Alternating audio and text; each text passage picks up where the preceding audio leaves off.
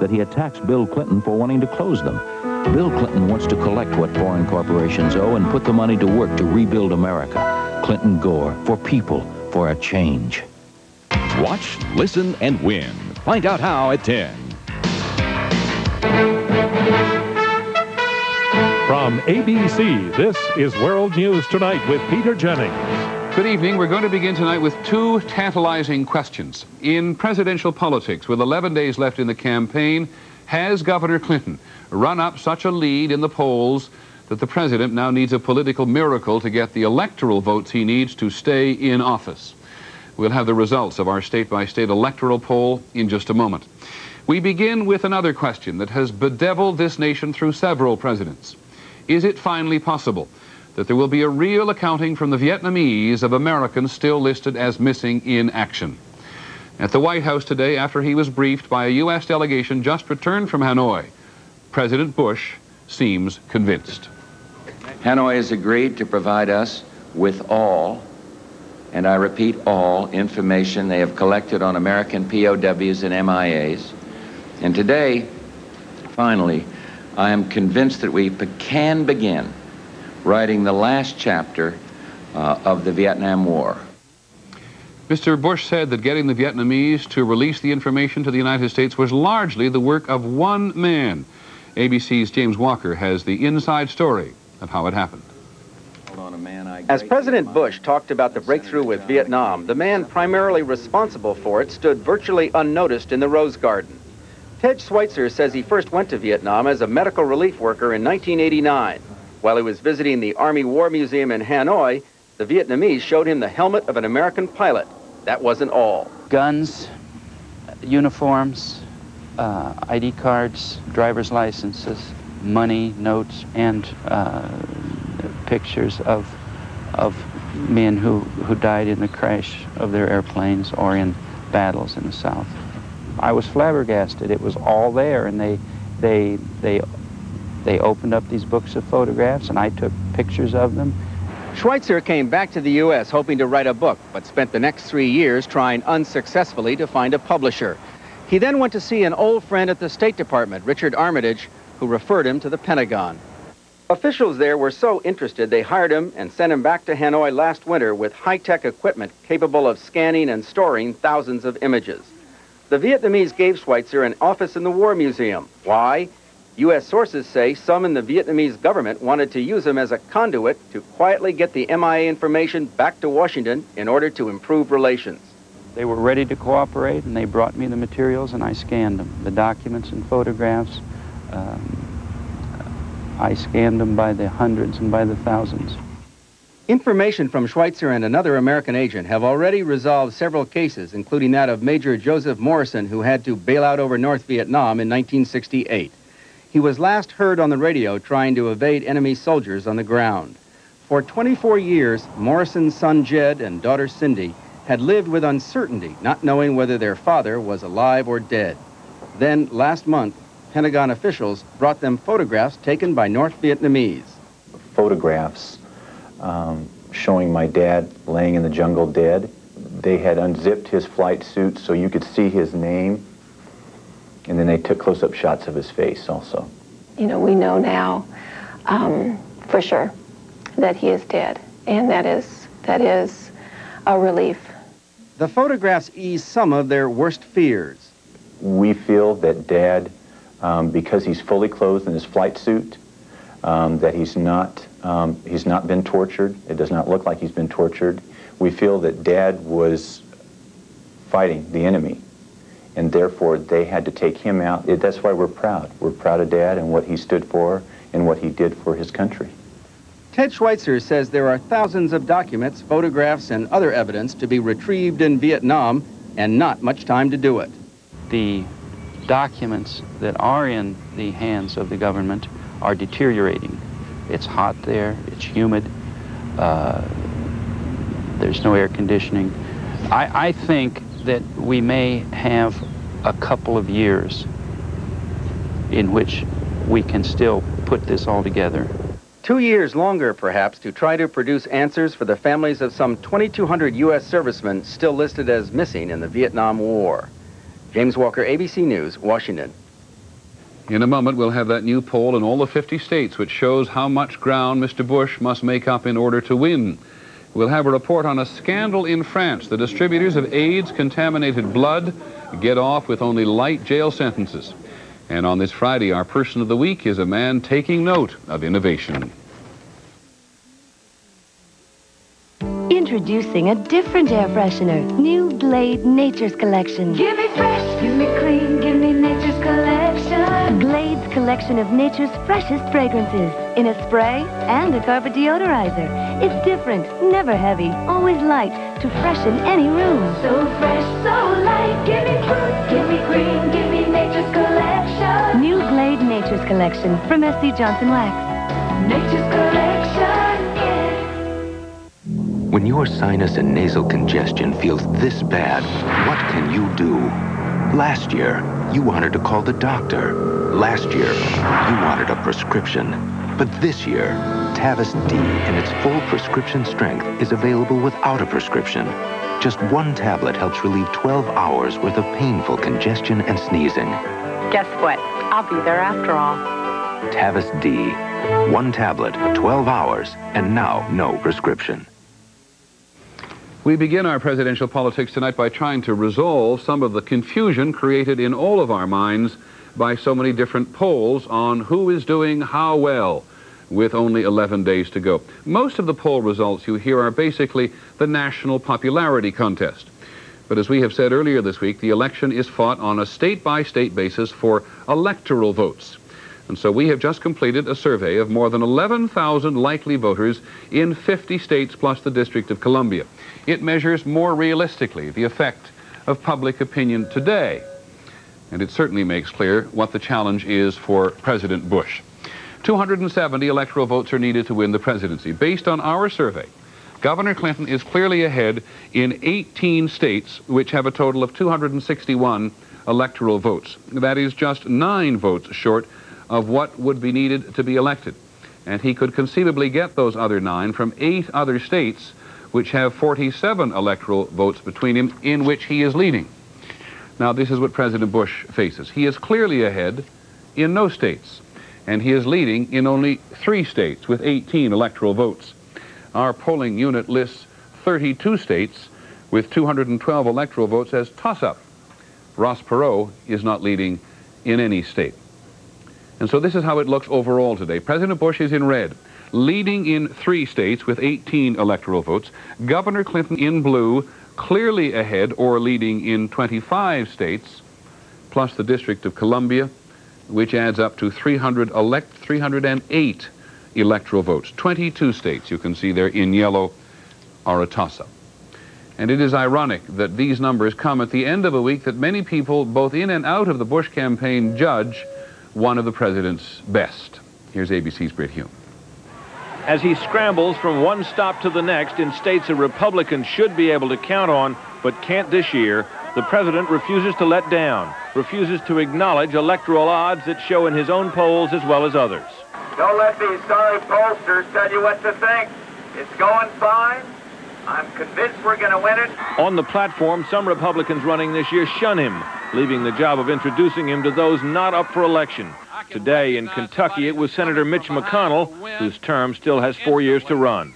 The man who's coming from behind to win, President George Bush.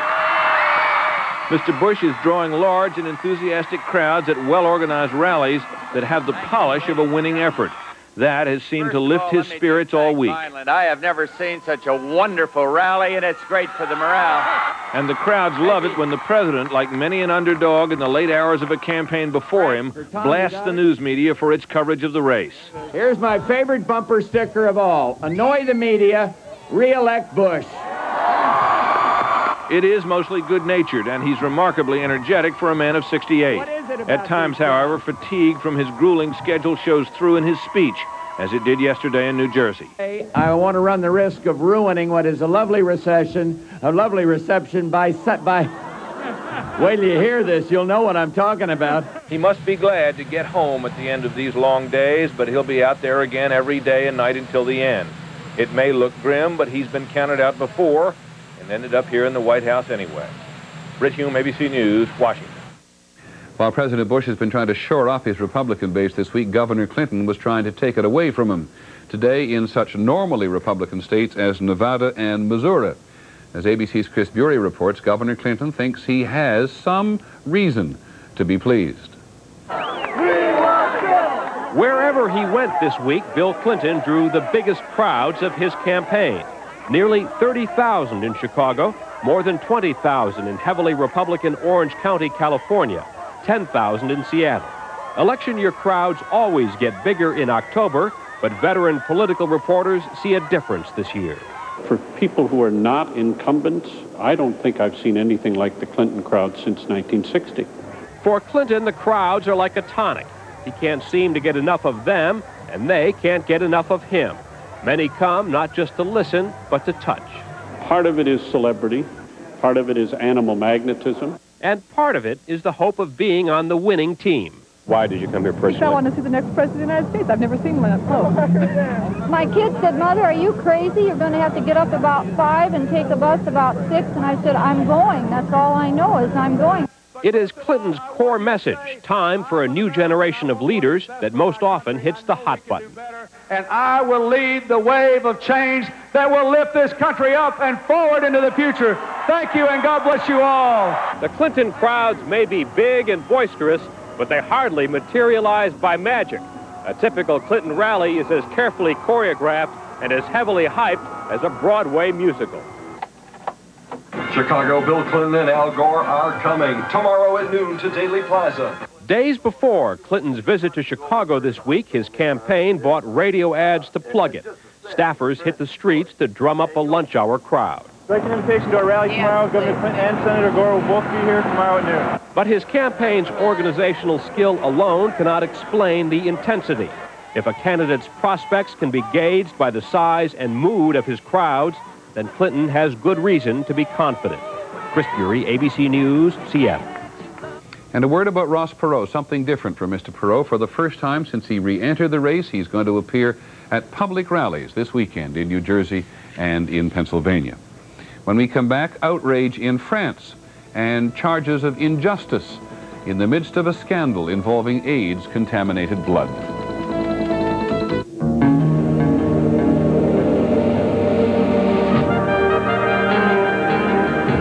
Every presidential election in the 20th century has had enormous implications for America and the world. Through it all, Merrill Lynch has understood those implications, and we continue to use that understanding to help you shape your future as we move forward together. It's gone, but it isn't. Here's strong medicine in a cough drop. Extra strength Vicks. With Vicks Vapor Medicine so effective, it'll relieve your cough and help your scratchy throat and stuffy nose feel better, even after the drop is gone. Who needs a pot of coffee before work? Try Folgers Coffee Singles, made with ground roast coffee and its own filter for one freshly brewed cup. Folgers Coffee Singles, the ultimate one-cup coffee machine. I'd let you drive the Camry, but you know nothing about it. Multi-valve engine, high tensile steel construction, available ABS, driver's side airbag is standard. You know nothing about Ergonomics, panoramic cockpit, contoured seats, room for 5. You don't have your glasses. Contacts. You're left-handed. Uh-huh. The 1993 Toyota Camry. Few cars actually move you. This is one. In France today, the trial of mass poisoning, as some newspapers have called it, is finally over. In 1985, thousands of people in France received transfusions with blood products tainted by the AIDS virus. Senior health officials knew the blood was contaminated, but they allowed it to be used anyway. They were put on trial, and here's ABC's Jim Bitterman on the verdicts. At the Palace of Justice, no one believed justice had been done. Victims and their supporters were angry that despite clear evidence that thousands became HIV positive from contaminated blood and blood products, only 2 people were given jail sentences, and the most severe penalty was just 4 years. That went to Michel Garetta, former head of the National Blood Transfusion Center, who wasn't even present for the sentencing. He was found guilty of distributing a clotting agent used by hemophiliacs that he knew was tainted with the AIDS virus. It was that blood concentrate which led to the death of 11-year-old Laurent Godin from AIDS and made his brother Stéphane HIV positive. Outside the court, their parents were outraged the sentences weren't more severe. Said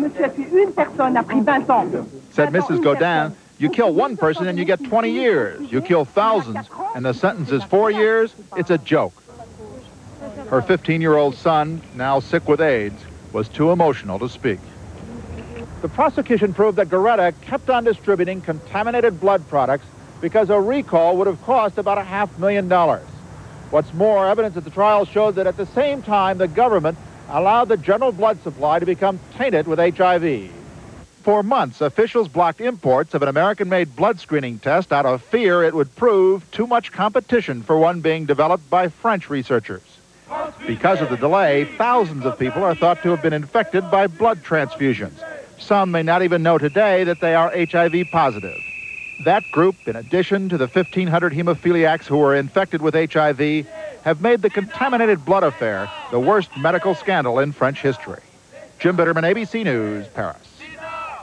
There was criticism today of U.S. government health policy. Medical researchers say that foot-dragging by the U.S. government on requiring warning labels for aspirin to help the needless, or rather warning aspirins for aspirin, has led to the needless deaths of nearly 1,500 children from Reye syndrome.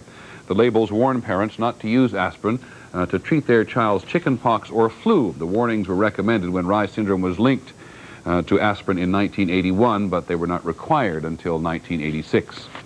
On Wall Street today, the Dow Jones Industrials gained more than 6 points to close at 3207, and the trading was heavy. That brought the gain for the week to more than 33 points. There were further reports and rumors out of General Motors today. The company announced it will consolidate some of its manufacturing operations in a further effort to save money. And there are stories in the press again predicting that GM Chairman Robert Stempel will soon be out of a job. There has been a lot of talk lately about trouble in the banking industry. Today, more than 1,000 banks were the rumor. They may be on the verge of going under, and that led to senior government bank regulators to hold a rare news conference to say it is not true. They actually say 100 or so banks may fail next year, but that there is enough insurance to cover the losses and it will not cost the taxpayers a penny. In a moment, chilling new pictures of torture in Bosnia. Can a razor cut your beard below the skin without the blades touching your face? It can if it's a Norelco, because inside the floating heads, our lift and cut system lifts the hair so when it's cut, it can drop below skin level without the blades touching your face. Are you shaving this incredibly close and comfortable? You are when you shave with Norelco. Norelco, we make close comfortable. Introducing new waterproof formula bathroom duck. The only multi-surface bathroom cleaner that waterproofs as it cleans to resist dirt buildup. Like water up a duck's back. Watch how dirty water just slides off the side, cleaned with bathroom duck. Its unique waterproofing formula resists dirt buildup to make cleaning easier. New bathroom duck. Nothing fights bathroom dirt like duck. From S.C. Johnson Wax. Know where I am? I'm at one of the finest resorts in the world. I love it because everything is right here. I can relax in the sun, eat marvelous food, enjoy a room with an ocean view. There's fabulous entertainment, friendly service, and it's all included in the price. But what makes this resort really fun is that it takes me to some of the world's other great vacation spots. Take a 3, 4, or 7-day fun ship vacation on Carnival, the most popular cruise line in the world. I dreaded this visit to the doctor. I had stomach problems. You know, more chalky medicine to take. I mean, just getting it down is... But what my doctor told me about really blew my mind. New Mylanta gel caps. Introducing the antacid with absolutely no chalky taste. New Mylanta gel caps. Potent antacid relief now in an easy-to-swallow gel cap. New Mylanta gel caps. My doctor said Mylanta. The human rights group Amnesty International has published a new report on atrocities in Bosnia-Herzegovina. More evidence that Serbian forces have committed most of the atrocities and that the victims are, for the most part, Bosnian Muslims. Here's ABC's Barry Dunsmore. Amnesty International provided the news media with eyewitness accounts and pictures, some too gruesome to broadcast. This is the site near Sarajevo where a bus was ambushed and its Muslim passengers killed. An Amnesty International pathologist who examined the pictures determined that at least 8 of the victims died as the result of gunshot wounds to the head at close range. A 15-year-old Muslim girl tells of how her father was shot in a massacre of more than 83 men, women, and children in a village in eastern Bosnia on May 16th. I thought my father was wounded. I went up to him and lifted him by the arm, but he lay dead with his face blown off. A Serbian woman married to a Muslim describes the killing of her husband and 2 sons in the town of Zvornik in April. They strangled my eldest son with a wire. I saw it all. The Amnesty International pictures show a man who has just had his throat cut receiving medical treatment. He survived. And we see a group of Muslim detainees just released from a detention camp displaying injuries consistent with torture. Yesterday, the United States released its latest report on atrocities in Bosnia. Next week, the UN Human Rights Commission will submit its findings. All such material is to go to the new UN War Crimes Commission. Barry Dunsmore, ABC News, the State Department. Still overseas from China today, a threat about Hong Kong. The Chinese government had promised not to interfere in Hong Kong's political affairs after Britain hands over the territory 5 years from now. Today, China said it may break that promise. China is upset that Britain recently instituted free elections in Hong Kong, despite China's objections. We'll be back in just a moment. World News Tonight with Peter Jennings and the Person of the Week are brought to you by Dimetapp. When I get a cold, I see a doctor. I'm married to one. My wife recommends Dimetapp Vicks tabs. Doctors have recommended the Dimetapp brand over 200 million times. Adult-strength Extend tabs relieve your cold symptoms for 12 hours with one of the least sedating non-prescription antihistamines. My wife is a doctor, so I can really trust what she tells me. Doctors recommend Dimetapp for their families and yours. For 4-hour cold relief, try new Dimetapp liquid gels. Lots of credit cards will give you a cash advance, but there could be a catch. Interest charges. Some credit cards charge them from day one, which is why you should use the Discover card. Pay your full monthly balance and a small transaction fee, and we'll give you a cash advance interest-free. How does that grab you? It pays to Discover. Why are these people smiling? They've got Polident for partials with the power to clean the pearly part and the metal part in just 5 minutes. So get Polident for partials, because, hey, it's good looking on almost everybody. Nighttime, one of the worst times for pain. Minor arthritis pain, muscle aches, pain that seems to go on. That's why you need ultra-strength Bengay. With more pain relievers than we've ever had, you can say goodnight to your pain with ultra-strength Bengay. What happens in a town where 1 out of 7 women is a lesbian? You wonder why I would be attracted to men. Correct. Are they really that different? Don't make up your mind about women who love women until you see 2020 tonight. Finally this evening, our Person of the Week. It was his birthday this week that made us realize we had never focused on him before, which we're sure you will agree was a mistake.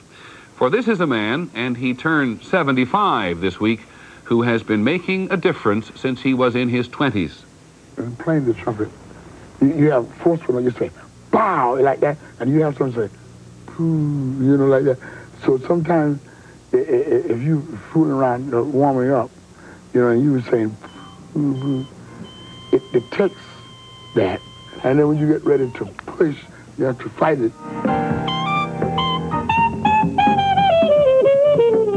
Dizzy Gillespie and his horn have been together in concert for more than 60 years now. He is one of modern music's great innovators, and he has never taken a trumpet lesson. I think trumpet is one of the most difficult of instruments. It only has 3 valves to make 1 million different notes. John Burks Gillespie has made millions of notes since his childhood in Cheraw, South Carolina. His parents, James and Lottie Gillespie, raised 9 children on a bricklayer's salary. His father played the bass fiddle as a hobby. My father never saw me play, because he died when I was 9 1/2. Gillespie began tinkering with a friend's trumpet when he was 14. The music came out of the gospel, the blues. When he was 20, in 1937, Gillespie moved to New York and began jamming with some of the big bands here, most notably the Cab Calloway Band. It was because of his absent-mindedness that some of his musician friends began calling him Dizzy. I don't remember doing nothing, to tell you the truth. What he does remember is teaching himself to play like Louis Armstrong. A lot of run-of-the-mill musicians tried it at the time, but they noticed Gillespie. A great innovator comes on the scene, and he creates a style of music. And then all of the other musicians jump behind him.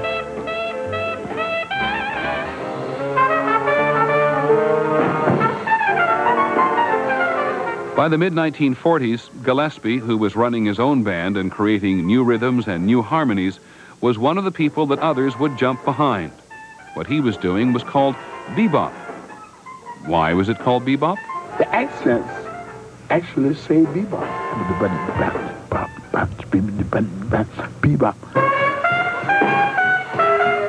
One music critic then called it a bunch of wrong notes, but the audiences loved it then and love it now.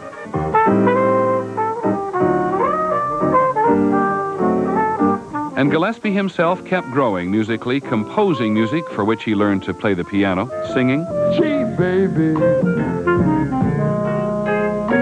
ain't I good to you? He even took up dancing. And the answer to those cheeks? It's like somebody blow into a balloon. Most likely it's because Gillespie never really learned the proper way to blow from the diaphragm. I don't know what happened to my face. My face just went that way, and that's it. But it doesn't hurt. And so he became one of the leaders in the jazz age, one of the men who moved jazz out of the jazz joints and onto the concert stage. Or as Gillespie would put it, me and my partner. So it just lays there nonchalantly. And the moment someone puts some air into it, it wakes up. And it wakes up violence. And so it plays for you if you're lucky. He's lucky. So we choose Dizzy Gillespie. He hasn't been well this week, and he's had to miss some of the festivities to celebrate his birthday, but he doesn't miss much. It's the music which keeps me alive, he says. Long may he play. That's our report on World News Tonight. I'm Peter Jennings. Have a good weekend. We'll see you Monday, 2020 later. Good night.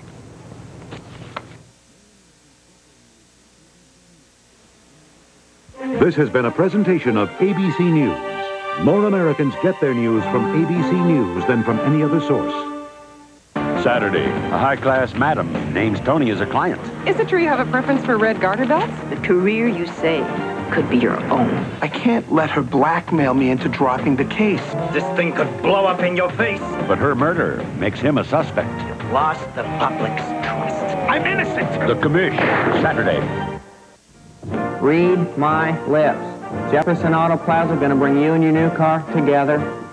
We don't make promises like the politicians. We sell for less. We're a small-town dealer with low overhead and great prices. For example, we've got this 1992 Escort LX for only $163 a month, or this 1992 Temple for only $178 a month. Bring your title and checkbook to the Jefferson Auto Plaza located next to the Redwood Motel on Highway 30, or give us a call at 515-386-8175. If she were sick, you wouldn't wait to see the doctor. So why wait to fix the brakes on the car you drive her around?